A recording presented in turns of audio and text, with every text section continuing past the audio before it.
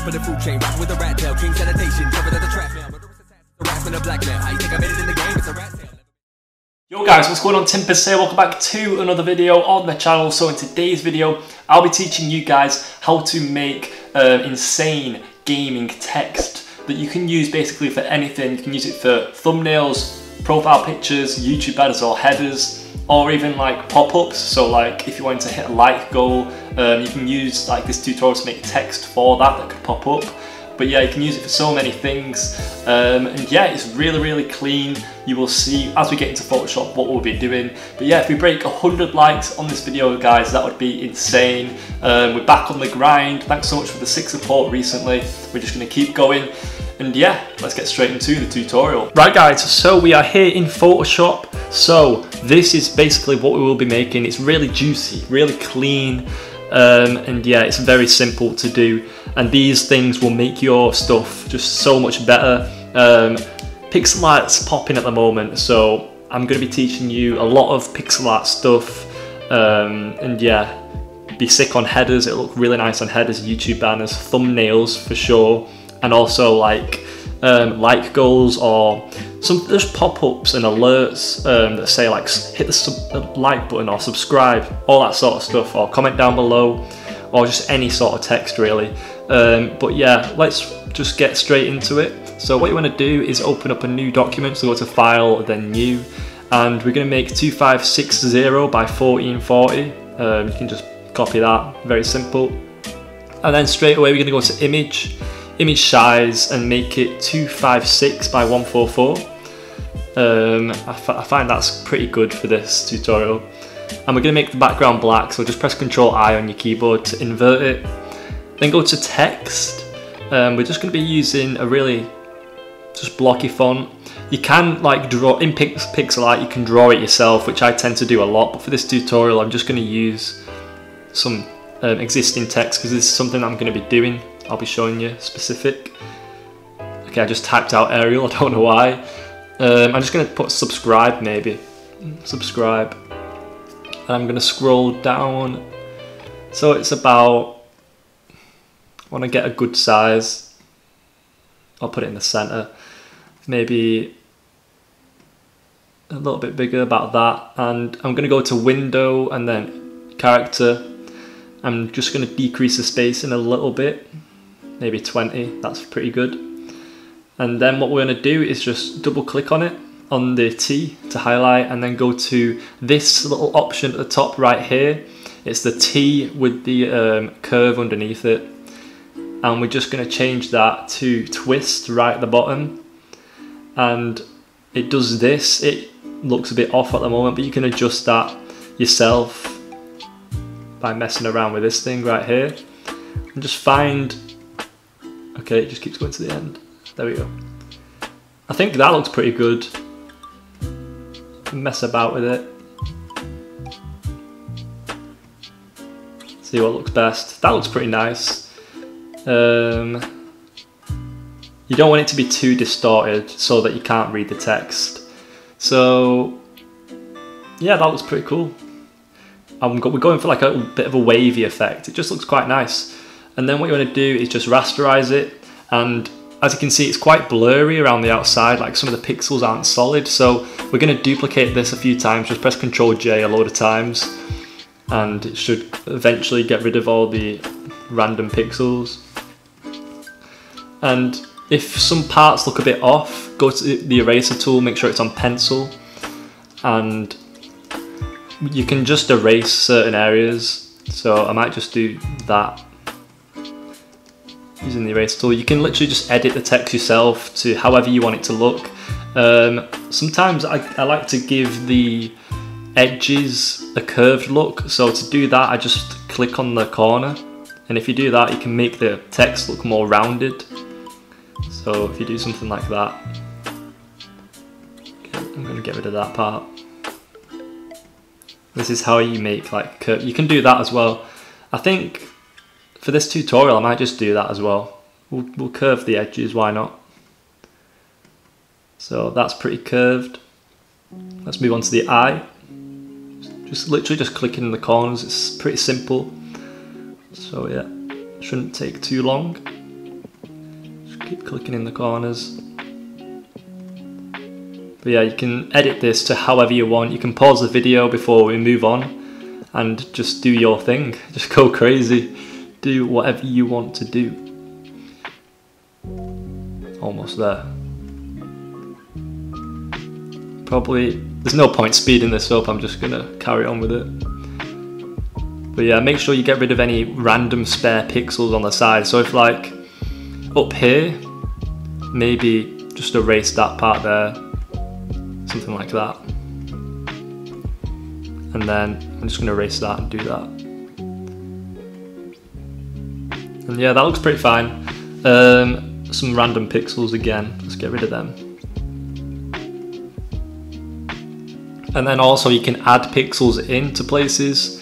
So over here on this R, I'm going to add one there. And I'm also going to erase this one there. You want to try and get it really clean and perfect. And there we go, we've got some nice text. I might just erase this part here as well. Do that. And then remove that. It's all about making it perfect. Okay, there might be some stuff that I've missed, but for now, that looks good enough. So what we're going to do now is double click on the layer and go to gradient overlay, and we're going to make it 0 degrees, and you want to choose 2 colors, not too different. So on the example it was more of like a hot pink, like cherry color sort of thing, and then I think it was a purple.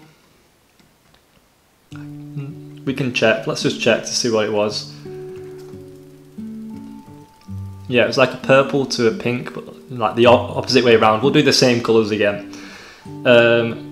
So we'll leave it like that. You want to just rasterize it, and then you want to duplicate the layer by pressing Ctrl J, and then Control and click, or Command click on the thumbnail and go to select, modify, contract, and contracts it by 1 pixel, and press delete on your keyboard.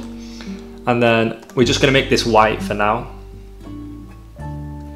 But what we're going to do is we're going to go back over here, go to gradient overlay, and we're going to reverse it. So it's the opposite way around. So now we've got this. And that looks really nice as well. But now we want to rasterize it. And then if you press Ctrl J to duplicate it, and then go to select, modify, contract, and then contract by 2 pixels this time. And then what you want to do is go to select, inverse, and press delete on your keyboard. It sounds pretty complicated, but you can pause the video if you want, and then just press Ctrl U, and we're going to make this white, like so. Yeah, then what you want to do is go to the eraser tool, and we're just going to drag through the middle. You basically just want a bit at the bottom and a bit at the top. And then what we're going to do is go to the selection tool, which is the rectangle tool, and just highlight the top half. And we're going to press Ctrl I on the keyboard to flip it. So now I've got black at the top and white at the bottom. And this gives it a bit of a reflective look. You can maybe set it to overlay, but that can also look nice. But I think I might just keep it like this to make it quite solid and harsh lights. And then what you want to do is just merge them all together. Press Ctrl E, and then underneath it you want to add a new layer, and then Control click on subscribe or your text. Select, modify, expand, and expand it by 1 pixel, and then press Alt backspace or Option backspace to fill it in, and then you've got this white text, and that looks really, really nice. And if you want to, oh yeah, okay, so go back to the brush tool, and the gaps in between, so like here, just fill them in with white, like so.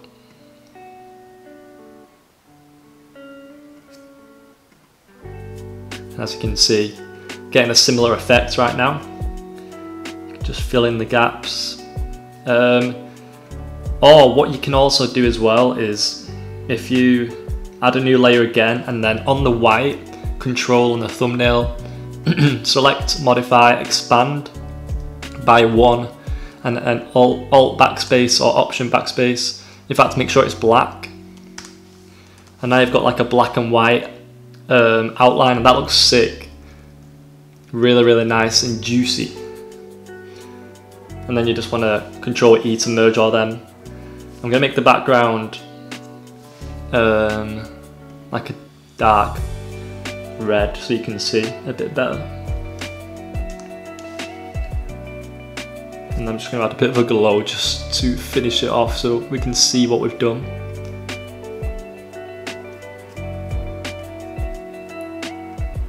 Something like this. Just add a glow behind it.